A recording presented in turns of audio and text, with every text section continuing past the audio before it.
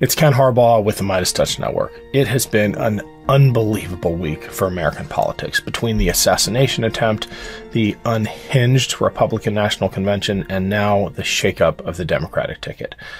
My emotions, like yours, I expect, have been all over the map. You've probably seen that if you've been watching my regular Against All Enemies episodes. But it really does feel like a new day for Democrats. There is a palpable energy and optimism about where we're headed. And this week, I'm posting an interview with someone who personifies that optimism, not just about where the Democratic Party is headed, but where our country is headed. I talk to a lot of political leaders on this show. Many of them I consider my friends, but Andy Kim is the best of the best. Integrity and humility define everything about him. And he is on track, with a little help, to become New Jersey's next Democratic senator. His primary win surprised a lot of people, not me. Andy's win truly is a case of the good guy coming in first. He and I recorded this before the assassination attempt on former President Trump, but Andy's observations about the state of our politics hold up. He also has a lot to say about how to fix it. One more thing before we jump into the interview. If you haven't yet subscribed to my YouTube channel, please do. It's at team_Harbaugh, and it has bonus content and the full Burn the Boats and Against All Enemies archive. We're trying to grow the channel, so every subscription helps. Thanks. Here's me and New Jersey's next U.S. Senator, Andy Kim. My guest today is an old friend, Andy Kim, who represents New Jersey's 3rd Congressional District and recently won the Democratic nomination for that state's Senate seat. He's also one of only 7 Democrats who won their House elections in districts carried by Trump. We got a lot to learn from Andy today. Welcome to the show. Yeah, thanks for having me, Ken. So be honest with us. Are you just running for the Senate because the House of Representatives has become the most awful workplace in America? You've got Matt Gaetz and Marjorie Taylor Greene as coworkers. That has to be getting really old by now. Yeah, I mean, look, we have the most extreme Speaker of the House probably in American history, but I have to say, it's not like the Senate is the most well-oiled machine. Still some challenges there in terms of personality. So look, my first boss at the State Department, when I started working there, he had this line. He said, "You don't have good government unless you have good people working in government." And, I still believe in that. And I've heard some of my House colleagues, the ones that drive me crazy, but I've heard them basically say out loud that, their plan is to try to make politics so toxic that, regular, thoughtful, reasonable people don't want to participate in it. The main thing is, you can't see the ground. You can't let them take over. So it's important to be able to, to have public servants there. I think that sentiment applies broadly, not ceding the ground. I mean, I respect you and the folks we ran alongside in 2018 enormously for sticking it out. But that same sentiment applies to why I have the flag behind me. We can't give these things up. We can't let them have it, or they will take it and destroy it, as they are trying to do with patriotism, as they are trying to do with democracy. You just described Speaker Johnson as the most extreme speaker in the history of the country. But I've also heard you say that he's basically a co-speaker with Hakeem Jeffries. He can't do anything without your help. Can you explain that dynamic? Yeah, well, just on that first point, I've been saying this a lot lately. A lot of people, they see the craziness in the House, and it turns them off from politics. It makes them not want to engage.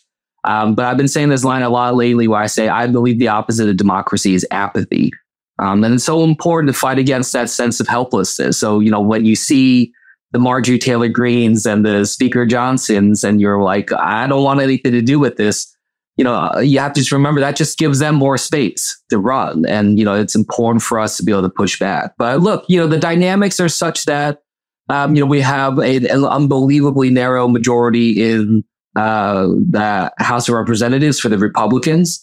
And they have, they've just shown that they're incapable of governing. The governing is not something that they're able to do just given their dynamics. I mean, and this is the problem, right? Like you have people there in that Congress in that caucus on the Republican side that are more interested in being social influencers online rather than lawmakers. They don't actually want to govern.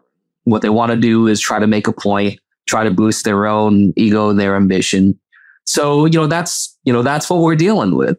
And so, if we do need to get things done, like, look what happened with the Defense Authorization Act, something that normally is a very bipartisan bill, but they just turned it into a political weapon, something that was, falls so short of what our service members and our national security deserve. So it's a challenge, and it's very frustrating. And look, there's no beating around the bush of this is added to the reason why a lot of my colleagues are retiring, don't want to have anything to do with this. But we have to be very careful not to do this in a way that gives them more power. You said that the Republican caucus is incapable of governing, but you also said that there are some who don't want to govern. That seems to be the driving motivation. Like, chaos is the point. It's not that they can't get their act together. They don't want to. The chaos serves them. The appearance of dysfunction of a federal government that doesn't work actually emboldens their ideological approach to the Republican project these days. Yeah, and I'd even caution in calling it ideological, because it's just reactionary. They just want to shut it down. I don't really think that there's some grand, strategy behind it. It's just that we live in a time, I work in what's arguably the most reactionary building in America. People are just reacting to whatever is in the headlines and whatever vote is ahead of us. And so it just becomes this sort of scenario where people just, they just want to be opposed to things. Then this was a challenge, last year when the debt ceiling crisis was happening. It's incredibly difficult. People are like, oh, are you going to negotiate and avoid the debt ceiling from collapsing in under us? And, it's challenging because some of the people that are in Congress, they want us to default on our debt. They want our government to shut down. It's hard to negotiate to avoid a government shutdown when people are that's what they want. They want to bring it to a grinding halt. They want to create a circus, a show. They want to be able to flex their muscles to show that they are powerful enough to bring down the Speaker of the House, like Matt Gaetz was, or shut down the government. That's how they view their strength. Matt Gaetz has this line. He says something to the effect of if you're not on the news, you're not governing. It's something to that effect. And I just find that to be so indicative of what's wrong with our politics right now. It equates the idea of attention, governance is attention rather than impact. So you can see how someone with that mindset, how they're incentivized to say crazy things, right? Because if it's about attention, you can get attention by shutting down the government or saying crazy incendiary things on the House floor or whatnot. And so our reward system is broken. I've often thought, if Congress is game, if you gamify Congress, what are the point systems? How do you advance? It's fundraising, social media, likes and followers, and where in that gamification point system is legislation? Where is, doing oversight over the executive branch and these other duties? And it's become so far from what we deserve. I don't think most voters realize, even the ones who support those firebrands, the performative politicians, just how much they depend on the system ultimately delivering for them. I'm looking at Lauren Boebert's ribbon cuttings in Colorado, taking credit for all of these infrastructure projects that she voted against. And our friend Jason Crow has been great at calling her out for that. But you have that repeated in district after district after district, where the Matt Gaetzes and the Marjorie Taylor Greenes and the Lauren Boeberts of the world engage in this kind of performative politics, but then take credit when things actually get done that they had nothing to do with. Yeah, it's really something. Just kind of the shamelessness with which, people approach this work. And, it's something that I think is, people have asked me, do they really believe what they're saying? You know, like I get that question a lot. Like, you know, these people really believe what they're saying. And, you know, it's interesting. About 6 years ago when I first came into Congress, I would say, like, look, they were, you know, I kind of categorize the Republicans. There's the kind of traditional conservatives, of which there are very few of them left. Then there are the crazies, and you can, you know, fill in the blank, whatever name comes to mind. And then there's like the cowards, right? People who know better, but they don't do it because they're looking out for themselves. You know, kind of the Kevin McCarthy's and others. But like, unfortunately, there are a lot more of the crazies than there were even just 6 years ago. You know, a lot of these people, I mean, I saw it on January 6th. I saw it, you know, after the riot, and they're giving these speeches about the stolen election. Like, either they're just amazing actors or they really do believe it. And it's scary. You know, it's really scary. I saw them, you know, I was, you know, maybe 20 feet away from Marjorie Taylor Greene and a couple other Republicans. At the exact moment that the Dobbs decision came out, we were on the House floor. And, you know, they were just high-fiving each other, you know, hugging each other, you know, just celebrating and say like they never thought the day would ever come. I mean, it was really shocking. And it's really sad. You know, it was just really disturbing to see that kind of celebration of the restriction of rights of Americans while we're standing on, you know, the sacred ground of the House chamber. So these are scary times. There is a picture of you from January 6th that went viral. And I think it spoke to a lot of people about what we need to do as a country in the aftermath. You were cleaning up after the rioters desecrated our nation's capital. I'm wondering if any of your Republican colleagues spoke to you about that photo, if you have conversations with them about the significance of January 6th, or is that the kind of thing that they just force themselves to forget about? Yeah. I can't really recall any like really in-depth conversations at all. I mean, like, you know, there was the day of, and I remember being in the House chamber immediately after they reopened the Capitol, after the riot had been quelled. I remember hearing Kevin McCarthy speak. He was the first Republican to speak on the House floor after the riot. And he said like something to the effect of like, this is the worst day that I've ever had, you know, in this job, like in public service.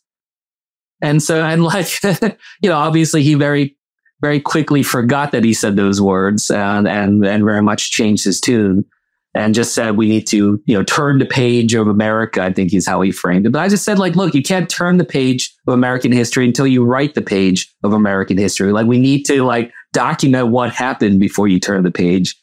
And so it just, you know, it drives me crazy. What we often get, and this is what happens in just politics writ large these days, is if you engage on something that is difficult, like January 6th, oftentimes the Republicans I talk to, they'll just deflect it, right? And they'll talk about, oh, well, like, you know, Democrats complained when this and this happened or that and that happened. You know, they don't actually confront this. You know, I feel like we should all just universally be able to say like what happened on January 6th should not happen in our country. It should not happen in a democracy.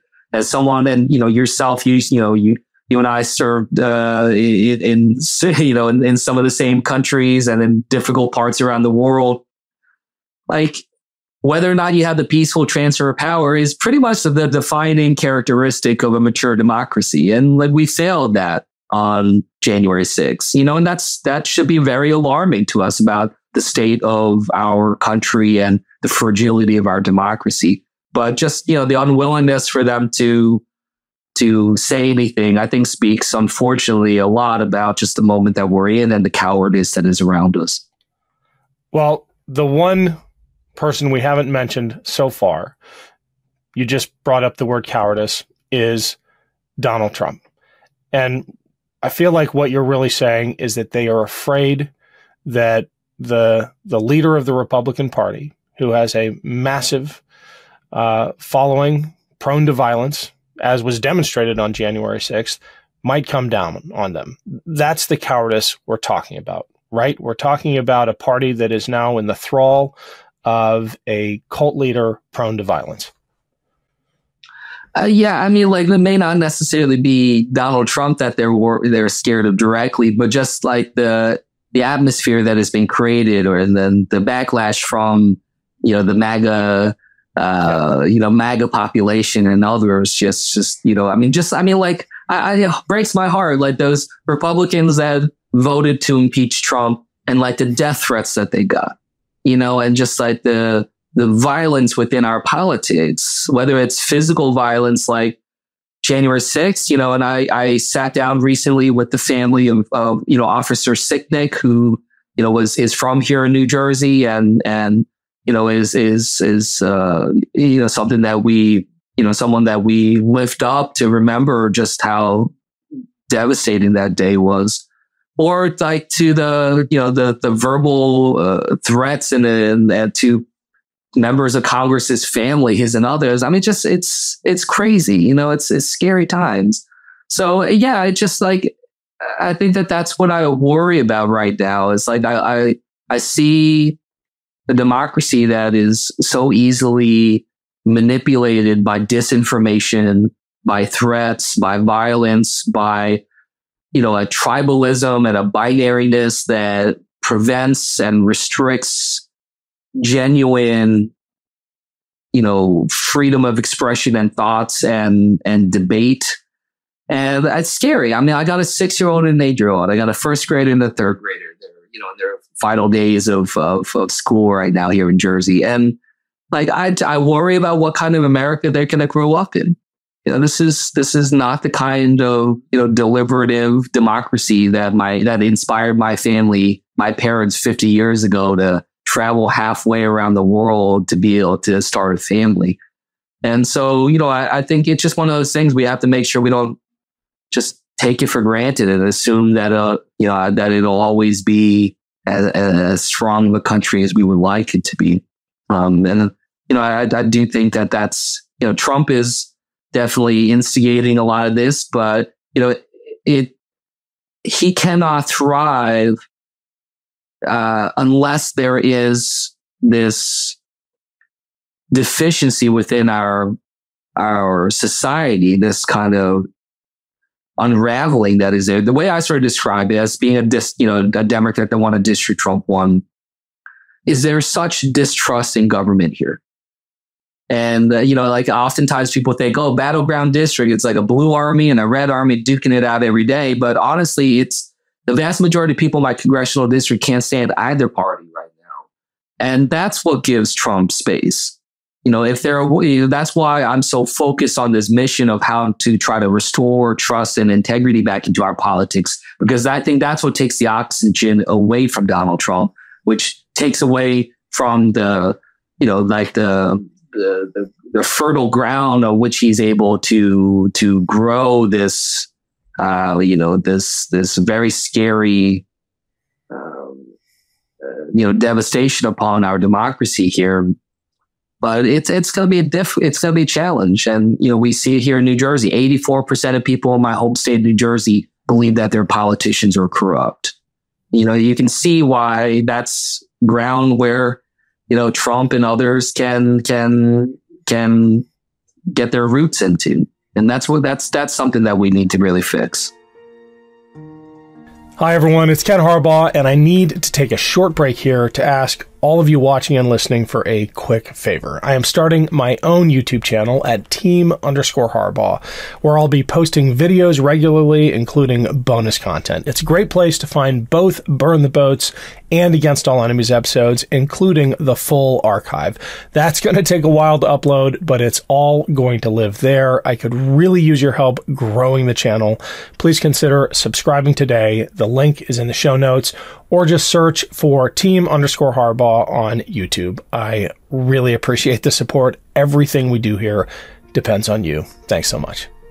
We all have busy lives these days and can't afford to waste time stuck on the couch because of a few drinks the night before. ZBiotics is the answer we've all been looking for. ZBiotics Pre-Alcohol Probiotic is the world's first genetically engineered probiotic. It was invented by PhD scientists to tackle rough mornings after drinking. Here's how it works. When you drink, alcohol gets converted into a toxic byproduct in the gut. It's this byproduct, not dehydration, that's to blame for your rough next day. ZBiotics produces an enzyme to break this byproduct down. It's designed to work like your liver, but in your gut where you need it most. Just remember to drink ZBiotics before drinking alcohol, drink responsibly, and get a good night's sleep to feel your best the next day. The first time I tried ZBiotics was at a recent family gathering. As instructed, I drank a bottle of ZBiotics before any alcohol. I was amazed at how good I felt the next day. Every time I have a ZBiotics before drinking, it makes such a difference the next day. Even after drinks the night before, I know I'll be able to get back to my daily routine, like working out or mowing the lawn with ease. Give ZBiotics a try for yourself. Go to zbiotics.com/boats to get 15% off your first order when you use boats at checkout. ZBiotics is backed with a 100% money-back guarantee, so if you're unsatisfied for any reason, they'll refund your money, no questions asked. Remember to head to zbiotics.com/boats and use the code BOATS at checkout for 15% off. Thank you, ZBiotics, for sponsoring this episode. Lumen is the world's first handheld metabolic coach. It's a device that measures your metabolism through your breath. And on the app, it lets you know if you're burning fat or carbs and gives you tailored guidance to improve your nutrition, workout, sleep, and even stress management. Here's how it works. All you have to do is breathe into your Lumen first thing in the morning, and you'll know what's going on with your metabolism, whether you're burning mostly fats or carbs. Then Lumen gives you a personalized nutrition plan for that day based on your measurements. You can also breathe into it before and after workouts and meals, so you know exactly what's going on in your body in real time. And Lumen will give you tips to keep you on top of your health game. Metabolic health is one of the keys to overall well-being. Your metabolism is your body's engine. It's how your body turns the food you eat into fuel that keeps you going. Because your metabolism is at the center of everything your body does, optimal metabolic health translates to a bunch of benefits, including easier weight management, improved energy levels, better fitness results, better sleep, etc. Lumen gives you recommendations to improve your metabolic health. So, if you want to take the next step in improving your health, go to lumen.me/boats to get 15% off your Lumen. That's lumen.me/boats for 15% off your purchase. Thank you, Lumen, for sponsoring this episode. Let's talk about corruption in politics for a second, because I want to get specific. There's obviously corruption on both sides, but I think there is a material difference in how a responsible party handles that kind of corruption versus how a co-opted, irresponsible party handles it. And let's just talk about New Jersey for a second. You've got a couple of major cases, Menendez and who's the other one? Is it Norcross? Yeah. George Norcross. Just the other day. Yeah. Yeah. And I think it is a testament, even though they are both Democrats, or Menendez was, it is a testament to the maturity and responsibility of the Democratic Party when you look at how they have handled the corruption in the ranks. Can you describe what's happening, and then we can riff on how the Republican Party handles corruption? It elevates it, but what is the state of that in New Jersey right now? Yeah, look, I mean, you're right. My senior senator, he was indicted last year. And just, I think that indictment really, really captured the attention of the country because it, involved gold bars in foreign countries. And, that's the kind of stuff that really builds into this sense of distrust. But look, I wanted to show that, that myself, that I don't stand for that, I hope my party doesn't stand for that. And, I stepped up to run against him. The next day, I was not planning to run for Senate. This was not in the cards. As I told you, I'm a young father, young kids. I got my hands full. Statewide race was not what I was in my card deck for 2024. But I felt compelled to step up and try to show people that I'm going to give the people of New Jersey a choice. And that, when we see allegations of corruption and challenges there, we want to make sure that accountability is there. And that's just, I hope people see that as a stark difference to what's happening with Donald Trump right now, or happening with the Republican Party right now, where they're celebrating and lifting up and protecting, those that are accused or convicted of corruption in different ways. And that's just, that's a difference. I mean, look, New Jersey has its problems. The Democratic Party, has its problems. And New Jersey, around the country, there are things we need to fix. But I hope people see that willingness to engage and fix, that's what we need to invest in. I feel like a reform agenda is powerful, not just in New Jersey, but around the country. People are yearning. There's a hunger for a new generation leadership to step up, but also for a different kind of politics, and a politics that moves away from partisan knife fighting and tries to center itself more towards public service, which is what, people really ultimately want. So, I think that's, going to be the challenge of our generation in politics, is to try to see if we can pivot away from this tailspin that we've been in for the last, couple decades. And, I just think we need a new, Kennedy moment, a new, ask now what your country can do for you kind of moment, and just reinvigorate that sense of public service. And, that's what I hope others believe in, and hope we can try to build that. Well, I think your nomination, your winning the Democratic nomination for this Senate seat, is a great sign of that kind of progress, because it wasn't just Democratic leaders in New Jersey and across the country who said we've got to root out the kind of corruption that Menendez represents. It was obviously, in the case of a Democratic primary race, an expression of the popular will. New Jerseyans want you to represent them over an incredibly powerful, entrenched Democrat who was stealing money. I mean, that's got to be an uplifting sign for you. Yeah, I mean, look, and my primary ended up being a very dramatic primary. It was, and I'll be honest, I was seen as a distant underdog when I first started this, because, New Jersey, we've had a problem with machine politics, with the politics that allows a handful of party leaders, party bosses to basically have their way. And then, we see that right now with the latest indictment of Norcross. These are, longstanding challenges that we've faced in New Jersey. So, a lot of people in Jersey politics said I was throwing away my career, that there's no way that I can win this primary here. But we really showed that, no, look, people in New Jersey, they don't want to be told who to vote for. They want to make up their own mind, that they want to be able to show that they're in the driver's seat of their democracy. And that wasn't happening before. And we're fixing that. We're changing. I filed a federal lawsuit to change our ballots, to make them more fair, to try to bring out permanent change, not just for my race, but for all elections going forward. So, yes, it's been a challenge. And, yes, there are things that we need to change and reform, even within the Democratic Party or the way that we operate. But, that's what I hope people see, is the energy is there.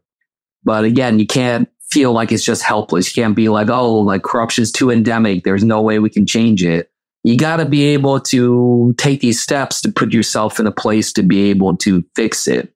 That's what we're trying to do in New Jersey. And it's created, not just a campaign, but a movement, like a real grassroots movement for better democracy. It's inspiring. I've never seen anything like this in my lifetime here in New Jersey. What do your kids think? You've mentioned them a few times, and they are the stars of your Twitter channel. And I've talked to politicians who take a very different approach, but they're part of your.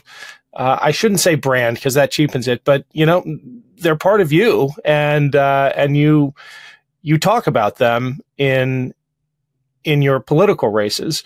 And I'm just wondering, how much do they understand the stakes and what's going on? Yeah, I for a while, I didn't really talk about them or have them much on my social media, but I realized that, look, someone asked me, why am I in politics? I never thought I'd be in politics. Like, this is not, like, honestly, like, I still to this day, like, I'm not really into politics. I'm not really into, like, this type of at least politics in its current form of just like knife fighting, partisanship.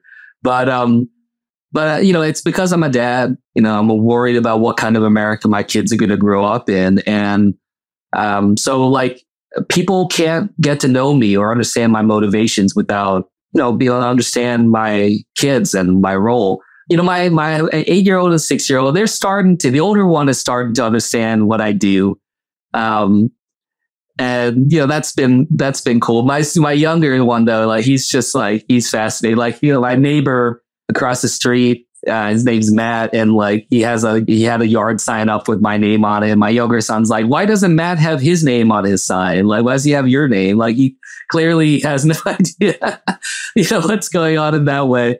But I hope that they're taking away what this is about, which is, again, it's about that sense of public service, or as my older kid likes to talk about it, just trying to help people.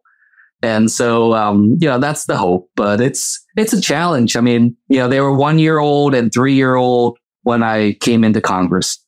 And it's hard. I'm away from them a lot. And sometimes I worry I'm not being the kind of dad that they need. But I come to really believe, especially through the pandemic, I learned this. Like, I think it's important to have the voices of young parents in Congress, in the House, in the Senate, in politics, to be able to, talk about what it's like right now, to dealing and worrying about, these issues in school or in any other aspect of their lives. And, I hope to be able to bring that kind of perspective to the U.S. Senate, where, look, I mean, I come in as the 4th youngest senator in the country. I'd be the first Korean American ever, the first Asian American ever from the East Coast of America in the Senate. From a lot of different perspectives, I think I can add an interesting voice. You have said that you have just as much of a right as anyone else to represent New Jersey. And the subtext there is your Korean American heritage. How much has that shaped your messaging and your idea of representation, and how have the headwinds been? Because I know at state you experienced some pretty awful prejudice because of where your parents came from. Yeah, I mean, it's been a challenge. I'm the son of immigrants, married to an immigrant, and you're right. When I was at the State Department, I remember I came back from Afghanistan and I was back in the main State Department building in DC. And I received a letter one day telling me that I've now been banned from working on issues related to Korea because I'm Korean American. And that was really humiliating. Like, I literally just served my country as a civilian embedded with the military in a war zone. I had top secret security clearance. Like, I've gone through it all. But, it just, the way it made it feel like is they were saying, like, they don't know if I would be 100% loyal to this country, which made me feel like they're saying I'm not 100% American. And like, that was very hurtful. And I felt that at other phases. I mean, my congressional district, when I first started, it was 85% white, less than 3% Asian that voted for Trump. And, I had a lot of people tell me there's just no way this district's going to elect someone that looks like me to be their voice in Congress. And I had a lot of people tell me that, there's just no chance.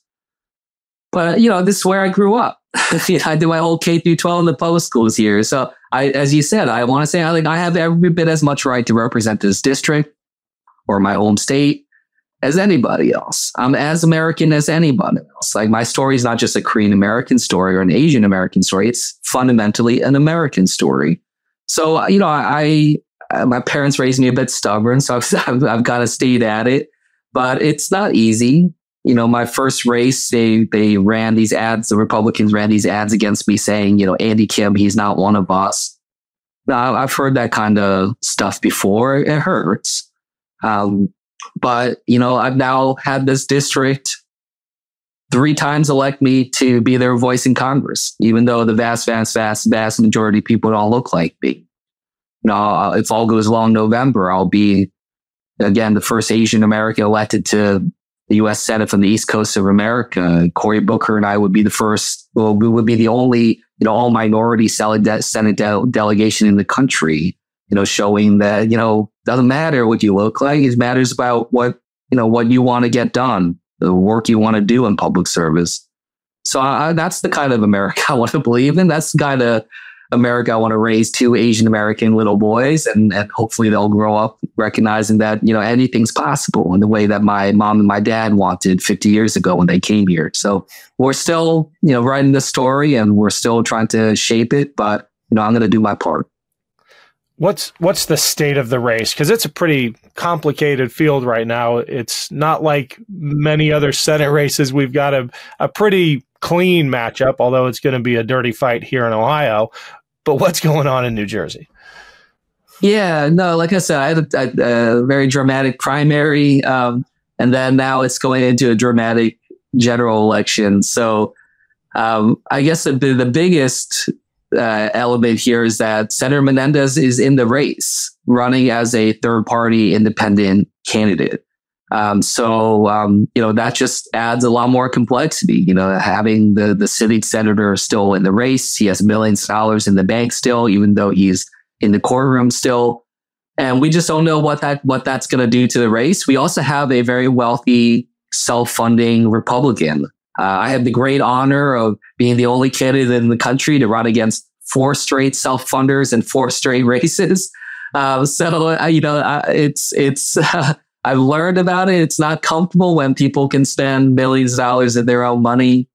But, look, I also get the sense right now that Americans are tired of just a politics for the well-off and the well-connected. They don't want to be, with high rising prices in America. They don't want to be lectured to by a multimillionaire, in terms of, how they're going to fix this. They've heard that all before.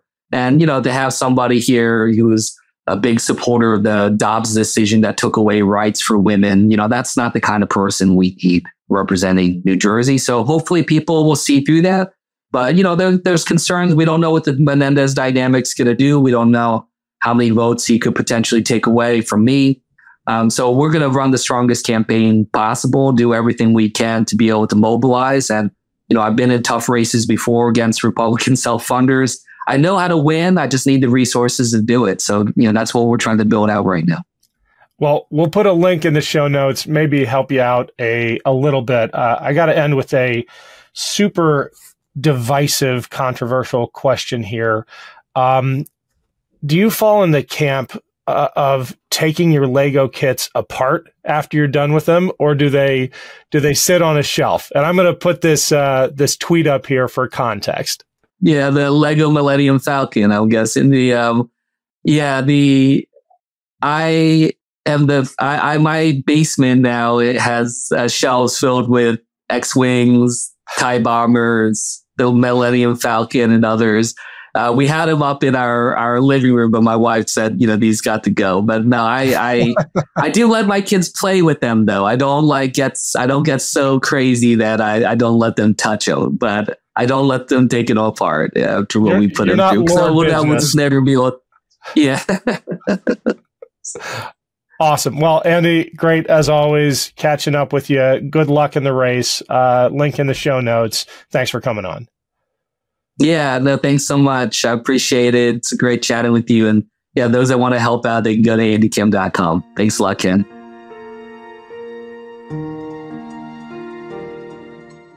Love this video? Make sure you stay up to date on the latest breaking news and all things Meidas by signing up to the MeidasTouch newsletter at MeidasTouch.com/newsletter.